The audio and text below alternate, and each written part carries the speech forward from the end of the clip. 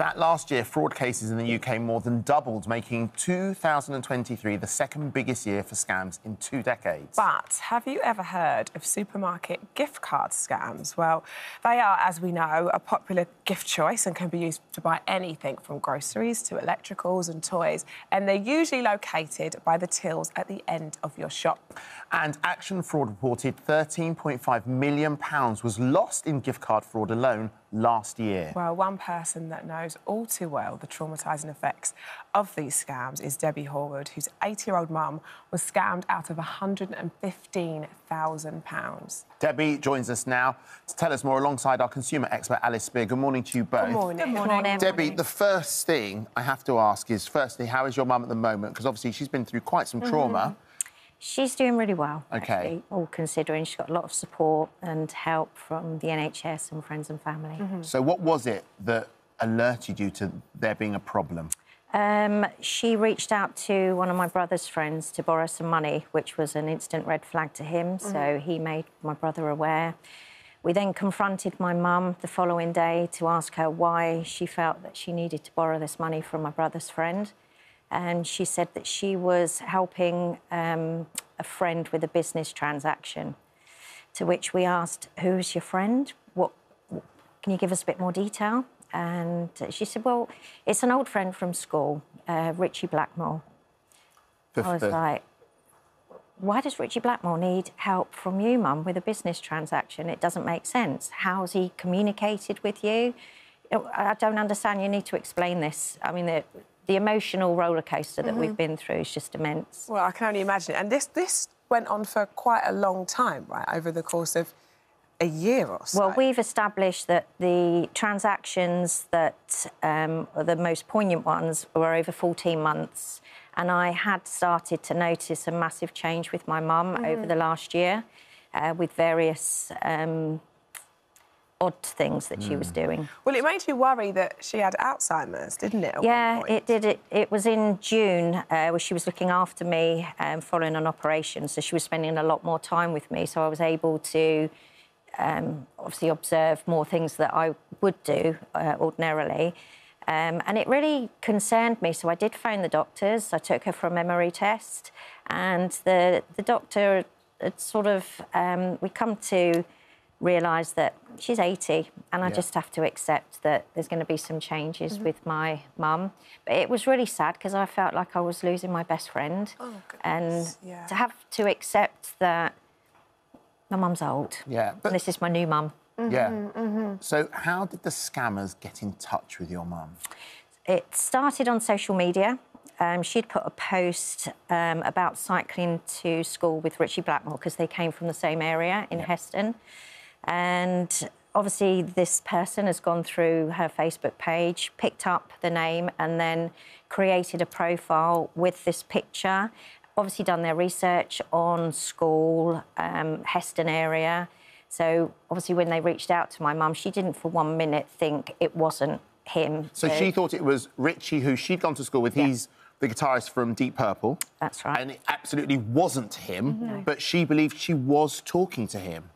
She was told not to tell any of the family because of his profile and just keep the relationship, the contact that they had just to themselves. And this sort of gift card transaction, this is actually the first time I've ever heard of a scam, and we'll get into the details in a little bit with you, Alice. This is the first time I've actually ever heard of anything like this, and it's quite unique. So this could be something that's happening regularly and really kind of sort of fooling people. These were transactions that were happening daily in the end, right? These were sort of... I mean, £115,000 is a lot of money, and split that across a year. These were vouchers, and he was getting her to send codes. That's right, isn't it? Yeah, she would go into the supermarkets daily. Yeah. I mean, the amount of monies that she spent on a daily basis was just insane. She would take the code off of the Apple gift card and then send it over on this app, communication app that he'd set up for her as well. And she believed the code that she was sending was for some sort of investment into shares into something greater. Some business arrangement. Right. OK, I think this is a good point to bring you in, Alice. These gift cards, and I've got to make sure... We see things like this all the time in the supermarket. Yeah. And these are being used in a fraudulent way that then hoodwinked Debbie's mum. A gift card is a lovely thing. It's a way of giving a relative or a friend a present without buying them a present that they don't want. It's a well-established thing. You know, I used to get £5 book token when I was younger. But they are also tantamount to cash. So if you buy a gift card of high worth, an Apple one or a Google one, usually cashed in for in-app purchases or gaming, if you buy one and you give somebody else the code for that, you are giving them the value of that card. So what Val was doing was going into supermarkets repeatedly and buying £400, £200, £100, £600 worth of gift cards. You find the gift card on the stand, you take it up to the till, you load it with the amount of money, and then you walk out with it, and then she was obviously passing on that code. Once you have passed on that code, money gone. Money gone, money virtually untraceable. You're not going to get that money back, which is why they don't do it by bank transfers, why they don't do it by credit card. They come off the banking system, they come off all kind of social media, they take you into another place where they can manipulate you. And that's what they did to the point of, well, you can say what happened to your mum in the end. I mean, it's just hideous. But... Go on, Debbie. So 2 weeks after me and my brother found out, we had decided that we would keep this to ourselves and not tell my dad because he hadn't been very well and we just didn't think that he would be able to comprehend what has gone on. You know, my mum has given away all of her inheritance and, you know, her life was going to be very different after that with no sort of slush fund, so to speak. So we said between me, my brother and my son that we would keep this to us, keep her dignity and do what we needed to do to keep her happy. Did you call the police? Yeah, the police were informed straight away, actually. So we found out on the Friday and we contacted them on the Saturday. 2 weeks after that, we had to go to the bank so that I could organise my third-party agreement. And anyway, it was quite a stressful afternoon, and the following morning she attempted suicide. Oh, goodness me. But the effect and the impact something that this can have, as you know yourself, is just tremendous. What happens to the individual, the person that's posing as Richie? What happens? Is he traceable? Is this because it's on a code? Is it virtually impossible to track somebody like this? Well, we did try. We've got a friend that has a private investigator contact, and I did give the card, the contact number, and we've located it to being used from a town in China called Dalian. Right. So, we've took advice from Hong Kong police as well, who said that really any transactions from there, the money would be washed through to Burma and Thailand, and it's really untraceable. Alice, we've got to try and help other people that might be watching right now. Absolutely. So, I mean, we had never heard of this scam when we talked about it yesterday, so... And that's interesting. But I'll tell you who does know about it, retailers. Right. Every supermarket, every high street retailer that sells a gift card knows that this is a crime. This is what happens. If I go to my ATM, I've got a daily limit. If I try and get cash back at the till, I've got a limit. And yet, an 80-year-old can go time after time after time and buy huge value Was she going to the same was she going to the supermarket? No, she... there are a few supermarkets that she visited frequently, but she basically went to all of the supermarkets. So she was because she was being told don't go to the same place all the time. Maybe I know that they were telling her don't go to them, but she just drifted around. Okay. And have a little look. I spent yesterday afternoon going through Val's bank statements and to pull out transactions that were more than £250 because many of the supermarkets had told me that they would flag that up. So you can just that's quite fast, but you can see. Farnborough Morrison's 400, Farnborough Morrison's 400, Waitrose Fleet 400, Morrison's Farnborough again 400. 300 transactions in that same Morrison's store for £400, and nobody thought this 8-year-old woman shouldn't be doing this. You know, Val in total spent over £31,000 in one Morrison's store. Yeah, there has to be... Right, so where's the doesn't protection? it? Is there any protection? Well, the supermarkets were all genuinely horrified and sorry for what had happened to Val.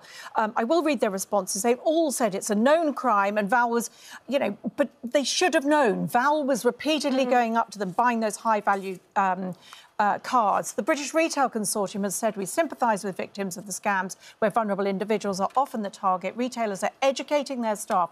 That's what it's about. It's about educating your staff. And I'm sorry, supermarkets, you have not got it right yet. In the one local Waitrose store, she spent over £21,000. Waitrose has said, we're really sorry to hear about this story. We've issued additional guidance to our shops and looking at what safeguards we can put in place. Morrison's, where she spent nearly £32,000 in one store, £19,000 in another Morrison's store, has said they take gift card fraud very seriously. They've also said any gift card transaction over £250 would flag up an alert. Well, I'm sorry, but yesterday afternoon, one of Debbie's relatives went into that very same Morrison's and tried to make three £300 purchases, and all of them were going to go through the till before they pulled out of the purchase. I've just got a couple more that I've got to read. Sainsbury's said, be assured we're taking this extremely seriously, fully investigating Valerie's case. We include fraud warnings at the gift card fixtures, our till systems, limit the number of gift cards that can be sold at any one time. Boots were the only company that actually stopped Valerie buying gift cards, but only after she'd spent £12,000 in one branch.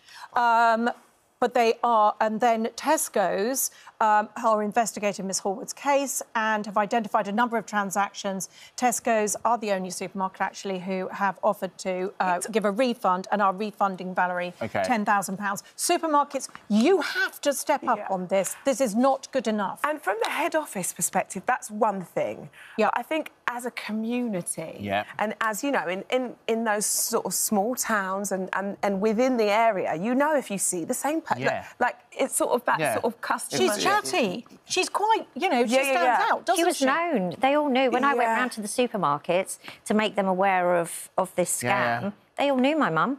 Yeah. They knew her. Is there any protection at all in this situation? No, that's why this is the scam. That's why we're here. And that's why I got Action Fraud. There weren't any known figures. Right. I got Action Fraud to pull those figures from last year and find out that £13.5 million was lost last year. Have the conversation with your relatives. Yeah. Look after them. Make it known that you shouldn't be embarrassed. You shouldn't be, you know, feel stupid about this. This is a very, very horrible crime. Yeah. And Richie sent a message as well, hasn't he? He did, yes. It's obviously nothing to do with Richie, but he does care very deeply about what happened to your mother. That's kind. I just learned about Valerie being scammed out of a lot of money by somebody who supposedly is me. I would never reach out to somebody on the social media or the internet because I don't personally use that. I just hope that they catch the thief that's done this and that she gets her health back and everything works out fine. So all the best, Richie Blackmore. Thank you. Hopefully your mum will watch that and get some sort of comfort. Yeah. Thank you so much for coming in, Debbie. And please send our love to your mum. I will do. Thank you, Alice. Thank you. Keep up the good work. If you've been affected by anything we've spoken about here, please do go to our free This Morning app, where there are helplines and charities you can reach out to. Yes.